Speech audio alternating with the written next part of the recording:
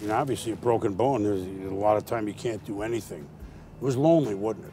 There'll be days where you just seem stagnant, like you're not really making any type of progress here. I was so drained, mentally especially.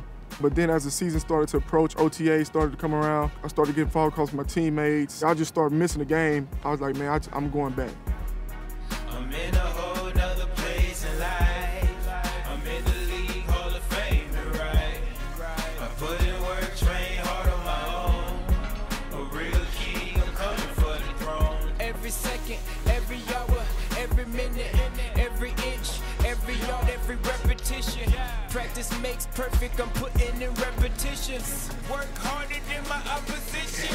Listen, I go hard, I go hard.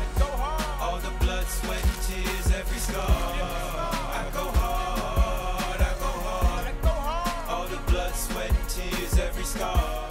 When I came back, I was so locked in. I was just taking it every day like it was a training. But my first game,